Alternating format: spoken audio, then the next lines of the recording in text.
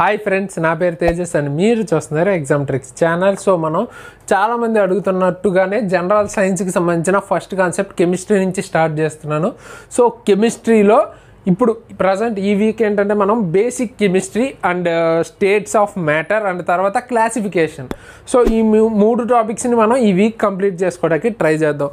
So class timings అంటే mostly నేను morning 8 o'clockకి మనం జనరల్ సైన్స్కి సంబంధించిన వీడియో అన్నది పోస్ట్ చేస్తాను. అండ్ 5 o'clockకి మనకి కరెంట్ అఫైర్స్ డైలీ వీడియో ఉంటుంది, కరెంట్ అఫైర్స్. అండ్ 8 o'clock వచ్చేది కెమిస్ట్రీ వీడియో వచ్చేది 8కి ఉండొచ్చు మోస్ట్లీ. అండ్ ఇది డైలీ ఉంటుందని నేనైతే చెప్పలేను, బట్ అంటే నాకు నేను ప్రిపరేషన్ చేసుకోవాలి కాబట్టి సో కుదిరినంత వరకు నేనైతే హెల్ప్ చేయడానికి ట్రై చేస్తాను ఈ వీడియోస్ అన్నవి చేసి. సో 8 అట్లా ఉంటుంది ఆల్టర్నేట్ డేస్ కానీ అలాగా. బట్ మనం ఈ వీక్ వచ్చేసరికి మనం ఫస్ట్ చాప్టర్ అంటే మెయిన్ కాన్సెప్ట్ అన్నది కవర్ చేసేసుకుందాం. సో బేసిక్ కెమిస్ట్రీ గురించి అండ్ తర్వాత స్టేట్ ఆఫ్ మ్యాటర్ అండ్ తర్వాత classification of state of matter. So ఇవన్నీ మనం క్విక్గా డిస్కస్ చేసేసుకుందాం ఈ వీక్లో. సో మరి లేట్ చేయకుండా వీడియో అన్నది స్టార్ట్ చేసేద్దాం. Let's get started.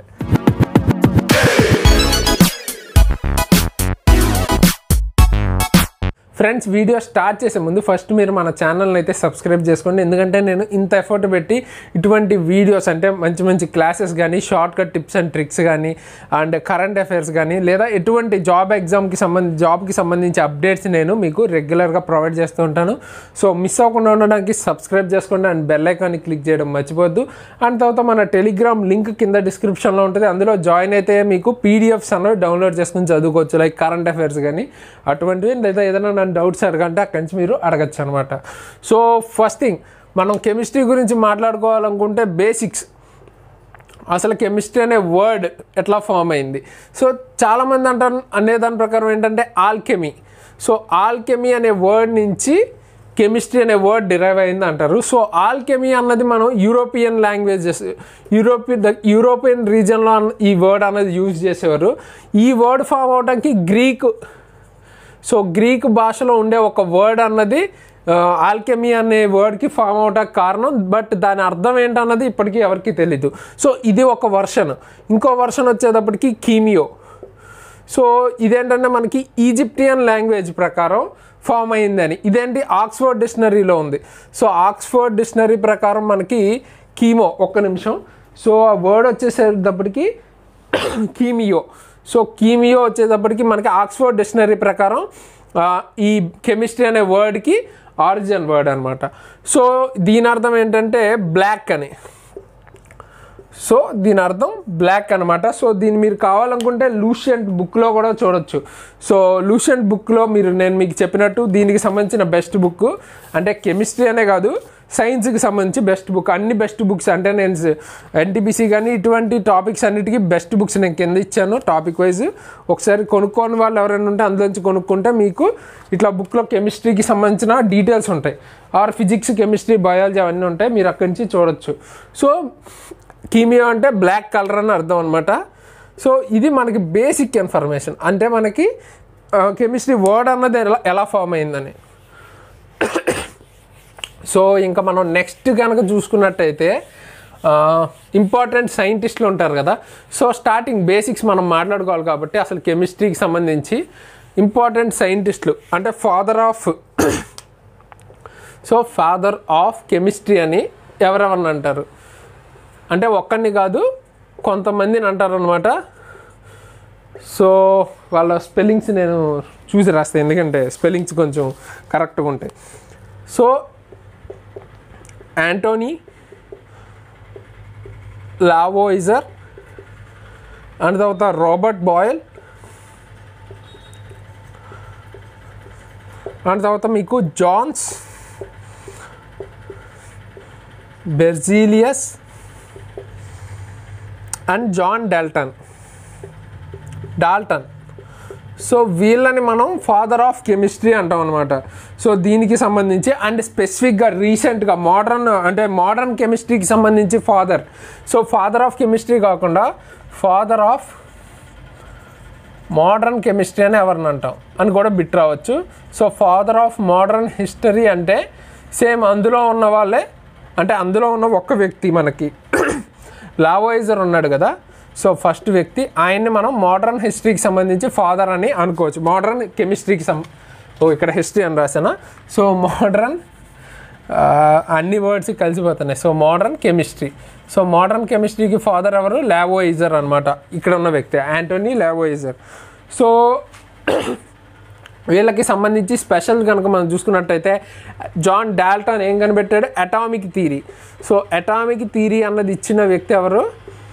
John Dalton. So అంతకుముందు ఆటమ్స్ ఆ కాన్సెప్ట్ లేదనమాట, ఈయనే ఇచ్చారు దాన్ని. అండ్ తర్వాత మీకు బెర్జీలియస్ కనుక చూసుకున్నట్టయితే మీకు ఈ ఎలిమెంట్స్ 118 ఎలిమెంట్స్ ఉన్నాయి కదా, వాటికి సంబంధించిన నేమింగ్ ఇవన్నీ ఈయన చెప్పిన ప్రాసెస్ ప్రకారమే జరుగుతాయి. సో అట్లా ఒక్కొక్కరికి ఒక్కొక్క ఇంపార్టెన్స్ ఉన్నది. సో అందుకనే వీళ్ళని ఫాదర్ ఆఫ్ కెమిస్ట్రీ అంటారు. సో నెక్స్ట్ మనం ఇంపార్టెన్స్ ఏంటంటే కెమిస్ట్రీ అసలు ఎన్ని విధాలుగా డివైడ్ అయ్యింది అన్నది ఒకసారి చూద్దాం. సో కెమిస్ట్రీ కనుక చూసుకున్నట్టయితే మనకి మేజర్గా చాలా అంటే బుక్కి మారుతుంది. బట్ మేజర్గా మనం చూసుకున్నట్టయితే కెమిస్ట్రీ అన్నది ఆర్గానిక్ కెమిస్ట్రీ. సో మీకు ఇంటర్ చదివిన వాళ్ళకి గుర్తుండొచ్చు ఆర్గానిక్.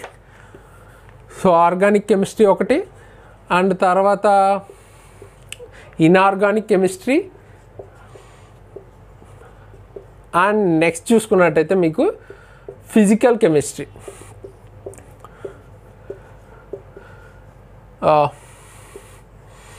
ఇది బేసిక్గా అయితే. అండ్ ఇంకా మీరు చూసుకున్నట్టయితే బయోకెమిస్ట్రీ, ఎనలిటికల్ కెమిస్ట్రీ, ఇంకా చాలా రకాలైన కెమిస్ట్రీ అంటే చాలా వస్తున్నాయి. బట్ మేజర్గా మనం అబ్జర్వ్ చేయాల్సింది ఆర్గానిక్, ఇన్ఆర్గానిక్, ఫిజికల్. సో ఇవన్నమాట. అండ్ ఆర్గానిక్ అంటే ఏంటి? బేసిక్గా కార్బన్ కాంపౌండ్స్ అంటే కార్బన్ ఎలిమెంట్ ఇన్వాల్వ్ అయి ఉంటాయి చూసారా, వాటిల్ని ఆర్గానిక్ కెమిస్ట్రీలోకి వస్తాయి. సో ఇన్వాల్వ్ అవ్వనివి ఎందులోకి వస్తాయి? ఇన్ఆర్గానిక్లోకి వస్తాయి అనమాట. అండ్ ఫిజికల్ కెమిస్ట్రీ మనం చూసుకున్నట్టయితే ఈక్వేషన్స్, రియాక్షన్స్ ఇవన్నీ ఇందులోకి వస్తాయి ఫిజికల్ కెమిస్ట్రీలోకి. స్టేట్ ఆఫ్ మ్యాటర్ అన్నది ఏంటన్నది చూద్దాం. సో మీలో ఎవరికైనా అండ్ ఖచ్చితంగా లైక్ చేయండి. ఇప్పటిదాకా వీడియో చూసిన వాళ్ళు ఎవరైనా మర్చిపోతే కంపల్సరీ లైక్ చేయండి. కనీసం 1000 లైక్స్ అయినా ఉండాలి మినిమం. సో ఇది టార్గెట్. సో కంపల్సరీ లైక్ చేయండి సో దట్ నాకు మోటివేటెడ్గా ఉంటుంది. ఇటువంటి క్లాసెస్ మీకు రెగ్యులర్గా ఇంకా ఫాస్ట్గా ప్రొవైడ్ చేయడానికి నాకు కూడా కొంచెం ఎనర్జీ వస్తుందన్నమాట. సో లైక్ చేయండి. అండ్ తర్వాత మీరేమన్నా మన ఛానల్కి స్పెసిఫిక్గా సపోర్ట్ చేయాలి ఇంకా మానిటరీగా అనుకుంటే కింద కనిపించే యూపీఐ ఐడి Saran Tejas@kotak మీరు వాలంటరీగా మనీ సెండ్ చేయాలనుకుంటే సెండ్ చేయొచ్చు. So next thing states of matter. So states of matter అంటే ఏంటి? అసలు మ్యాటర్ అంటే ఏంటి? మ్యాటర్ అంటే ఏంటంటే పార్టికల్. సో మనం పార్టికల్స్ని కనుక చూసుకున్నట్టయితే మ్యాటర్ అనుకోవచ్చు. అంటే దాని తర్వాత దానిలో సబ్ పార్ట్ చూసుకుంటే యాటమ్స్. సో ఇలాంటి కొన్ని యాటమ్స్ కలిస్తే ఒక పార్టికల్. సో అది స్టేట్ ఆఫ్ మ్యాటర్ అంటే మ్యాటర్ అంటే. సో అసలు మ్యాటర్ని ఎన్ని రకాలుగా డివైడ్ చేయొచ్చు, అది కూడా ఏ బేసిస్లో డివైడ్ చేయొచ్చు అన్నది ఇప్పుడు మనం చూద్దాం. సో మ్యాటర్ వచ్చేటప్పటికి మేజర్గా సాలిడ్ మనకి తెలిసిందే, సాలిడ్స్ కింద, లిక్విడ్స్ కింద, అండ్ తర్వాత గ్యాసెస్ కింద డివైడ్ చేయొచ్చు. సో ఇప్పుడు సాలిడ్, లిక్విడ్, గ్యాసెస్కి అసలు మెయిన్ డిఫరెన్స్ ఏంటి అంటే మనం ఎలిమెంటరీ ఇంతకుముందు చిన్నప్పుడు చదువుకున్నట్టు కాకుండా అసలు ఏంటి తేడా అన్నది బేసిక్గా చూసుకోవాలనుకుంటే మీకు ఇప్పుడు ఒక మ్యాటర్లో మీకు మాలిక్యూల్స్ ఉంటాయి. సో వీటి మాలిక్యూల్స్ అంటే సపోజ్ ఇక్కడ మీకు ఇదొక సబ్స్టెన్స్ అనుకుంటే మీకు మాలిక్యూల్స్ ఇట్లా క్లోజ్డ్గా ఉండి వీటి మధ్యలో ఉండే ఫోర్స్ ఉంటుంది కదా, వీటికి మధ్యలో ఉండే ఫోర్స్ని ఇంటర్ మాలిక్యులర్ ఫోర్సెస్ అంటారు. సో ఇంటర్ మాలిక్యులర్ ఫోర్సెస్ అన్నవి అంటే వీటిలో ఉండే ఫోర్స్ ఇవి అట్రాక్ట్ చేసుకుంటాయి అనమాట, అంటే స్ట్రాంగ్గా ఉండడానికి ఈ సబ్స్టెన్స్ అన్నది. సో దాన్ని ఇంటర్ మాలిక్యులర్ ఫోర్సెస్ అంటారు. అదేవిధంగా మనకి సెపరేట్ అవ్వడానికి కూడా ఫోర్సెస్ ఉంటాయి.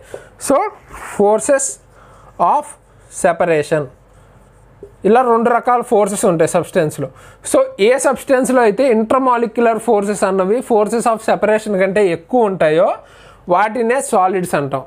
అంటే ఎందులోనైతే మీకు సాలిడ్ ఏ సబ్స్టెన్స్లో అయితే మీకు మాలిక్యూల్స్ అన్నవి టైట్గా ప్యాక్ అయ్యి కంప్రెస్డ్గా ఉండి డెన్స్గా, సో దట్ మీకు అది అంత ఈజీగా బ్రేక్ అయిపోవడానికి కాకుండా స్ట్రాంగ్గా ఉంటుంది. సో దాన్నే సాలిడ్ అంటాం. ఇది ఎగ్జాక్ట్గా మనం డెఫినేషన్ లాగా మనం మాట్లాడుకోవాలనుకుంటే. అదే లిక్విడ్స్లో చూసుకున్నట్టయితే మీకు సపోజ్ ఇది లిక్విడ్ అనుకుంటే లిక్విడ్లో మీకు ఎట్లా ఉంటాయి మాలిక్యూల్స్ అన్నవి ఇట్లా మీకు ఇందులో అయితే ఆర్గనైజ్డ్గా టైట్గా ఉంటాయి. అదే మీరు లిక్విడ్స్లో చూసుకుంటే కొంచెం అన్ఆర్గనైజ్డ్గా కొంచెం గ్యాప్స్ ఎక్కువ ఉంటాయి అన్నమాట. సో దట్ ఏమవుతుంది దీనివల్ల మీకు ఇందులో కూడా ఇంటర్మాలిక్యులర్ ఫోర్సెస్ అన్నవి లిక్విడ్లో కూడా ఎక్కువే ఉంటుంది, కానీ కొంచెమే ఎక్కువ ఉంటుంది లిక్విడ్స్లో వచ్చేటప్పటికి. అదే సాలిడ్స్లో చూసుకుంటే బాగా ఎక్కువ ఉంటుంది అనమాట. సో ఇంటర్మాలిక్యులర్ ఫోర్సెస్ ఎక్కువ ఉండే దానిలో ఏంటి సాలిడ్స్ అంటారు, కొంచెం స్లైట్గా ఎక్కువ ఉండేది లిక్విడ్. అండ్ ఇంటర్మాలిక్యులర్ ఫోర్సెస్ ఎప్పుడైతే తక్కువ ఉంటుందో అది మీకు గ్యాసెస్ అవుతాయి. సో ఇది బేసిక్గా డెఫినేషన్ మనం చూసుకున్నట్టయితే. సో ఇప్పుడు మీకు అరేంజ్మెంట్ చూసుకున్నట్టయితే మాలిక్యూల్స్ ఇప్పుడు ఈ లిక్విడ్కి గ్యాసెస్కి మాలిక్యూల్స్కి సంబంధించి అరేంజ్మెంట్ కనుక మనం చూసుకున్నట్టయితే సపోజ్ సాలిడ్ ఇది అనుకోండి, దీనిలో పార్టికల్స్ అన్నీ అదే మాలిక్యూల్స్ అన్నీ ఆర్గనైజ్డ్గా ఉంటాయి అన్నమాట. అంటే టైట్గా ప్యాక్ అయ్యి ఉంటాయి, ఇంటర్మాలిక్యులర్ ఫోర్సెస్ ఎక్కువ ఉంటాయి ఇందులో. అదే లిక్విడ్స్లో చూసుకున్నట్టయితే మీకు ర్యాండమ్గా ఉంటాయి, బట్ పర్లేదు మరీ అంత డిస్టింక్ట్గా ఉండవు. అండ్ గ్యాసెస్లో చూసుకుంటే ఒక్కొక్క మాలిక్యూల్ ఒక్కొక్క డైరెక్షన్లో ఉంటుందన్నమాట. సో అందుకనే ఇప్పుడు వీటి వల్ల ప్రాపర్టీస్ మనం మాట్లాడుకున్నామంటే ఇక్కడ మీరు చూసినట్టయితే ఈ మాలిక్యూల్స్ ఇట్లా ఎటు పడితే అటు వెళ్ళిపోతాం, అంటే ఐ మీన్ ర్యాండమ్ డైరెక్షన్స్ ఉండటం వల్ల మీరు ఏదైనా కంటైనర్లో పెడితే ఫుల్గా మొత్తం ఆ కంటైనర్ అంతా వాల్యూమ్ ఆక్యుపై చేస్తుంది. సో దీనికంటూ షేప్, ఇప్పుడు ఫిజికల్గా వీటికి ఉండే క్వశ్చన్స్ ఎట్లా అడుగుతారు, షేప్ సాలిడ్కి షేప్ ఉంటుందా, ఇప్పుడు ఐస్ క్యూబ్కి షేప్ ఉంది కదా. సో అట్లా సాలిడ్ ఇప్పుడు మీరు ఇది తీసుకున్నారనుకోండి దీనికో షేప్ ఉంది. అదే మీరు లిక్విడ్ చూసుకున్నారనుకోండి లిక్విడ్కి షేప్ ఉంటుందా, లిక్విడ్ జస్ట్ మీరు గ్లాస్లో పోస్తే గ్లాస్ ఏ షేప్లో ఉంటే అలా ఉంటుంది, కప్పులో పోస్తే కప్పు ఏ షేప్లో ఉందో అట్లా ఉంటుంది. సో లిక్విడ్కి షేప్ అన్నది ఉండదు. అదే మీరు గ్యాసెస్ చూసుకున్నారనుకోండి గ్యాస్ కూడా మీరు ఎందులో అయితే ఫిల్ చేస్తారో అందులో ఫుల్గా ఆక్యుపై ఉంటుంది తప్ప దానికంటూ షేప్ అయితే ఉండదు. సో షేప్ ఉండదు. అండ్ ఇక్కడ మీకు డెన్సిటీ ఎక్కువ ఉంటుంది సాలిడ్లో చూసుకుంటే మాలిక్యూల్స్ది, అండ్ ఇక్కడ చూసుకుంటే తక్కువ ఉంటుంది కొంచెం. అంటే మీకు డెన్సిటీ కనుక చూసుకుంటే సాలిడ్లో ఎక్కువ ఉంటుంది, ఆ తర్వాత లిక్విడ్లో, ఆ తర్వాత మీకు లాస్ట్లో గ్యాసెస్ అనమాట.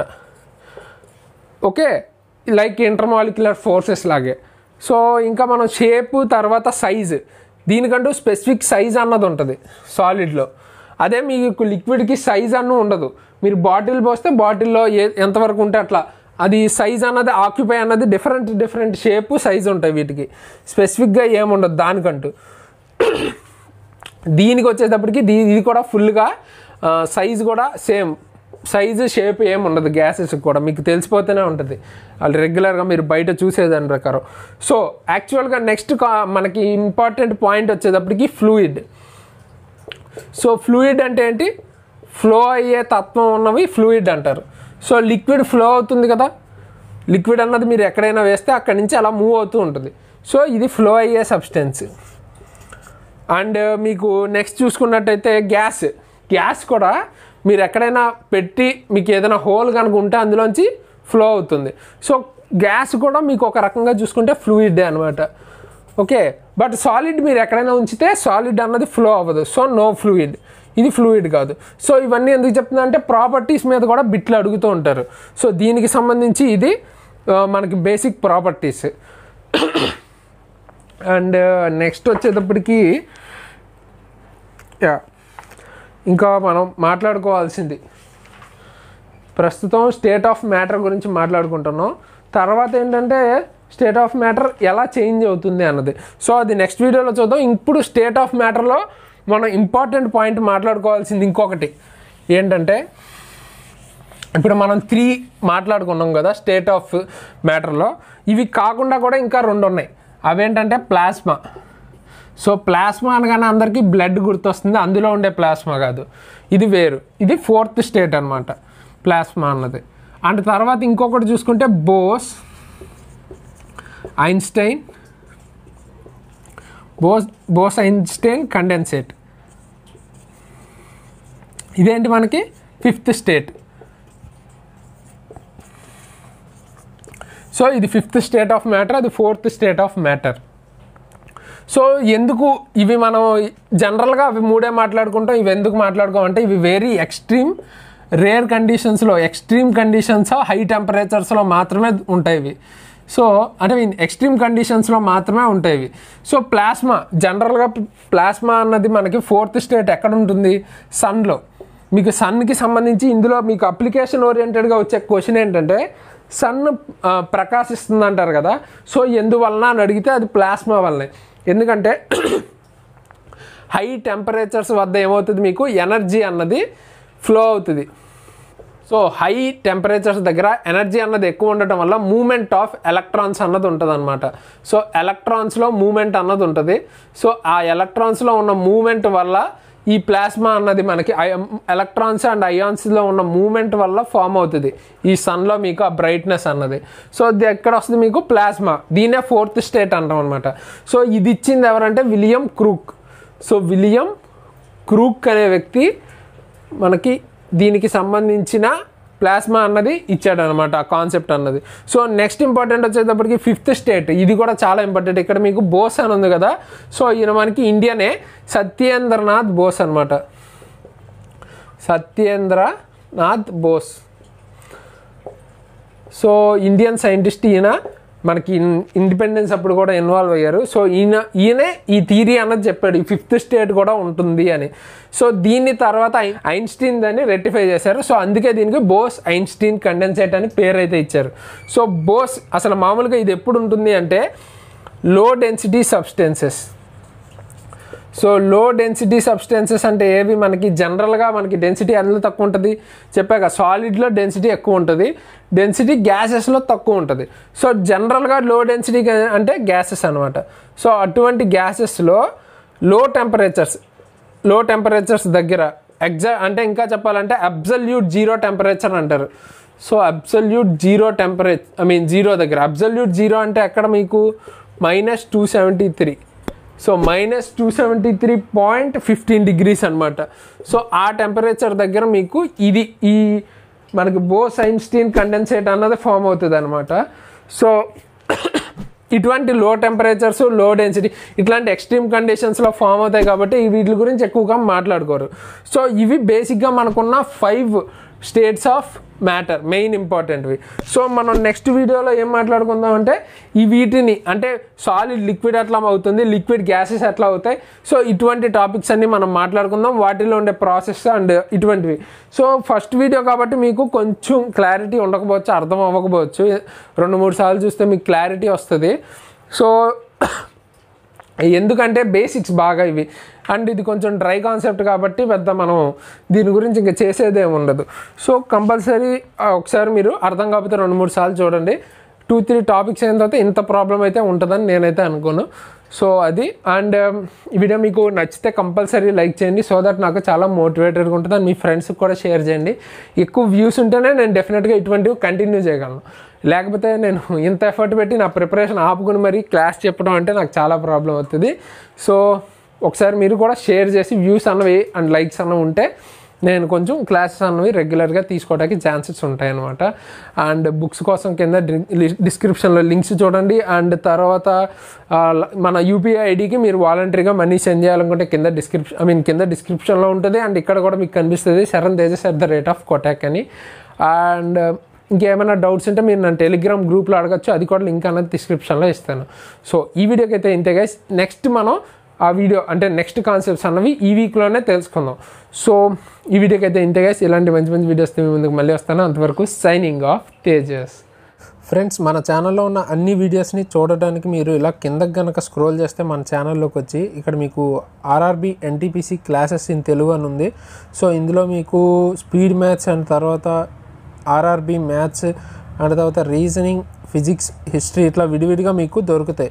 సో దానిపై క్లిక్ చేసి ఆ వీడియోస్ని చూడొచ్చు. అండ్ ఇంకా కిందకి వెళ్తే మీరు అన్నీ అంటే ఆల్రెడీ అయిన క్లాసెస్ ఏమైనా ఉంటే రీజనింగ్లో ఆర్ ఎందులో అయినా మ్యాథ్స్లో కానీ అటువంటి టాపిక్స్ అన్నీ మీరు కింద స్క్రోల్ చేస్తే కనిపిస్తే అందులోకి వెళ్ళి చూడొచ్చు.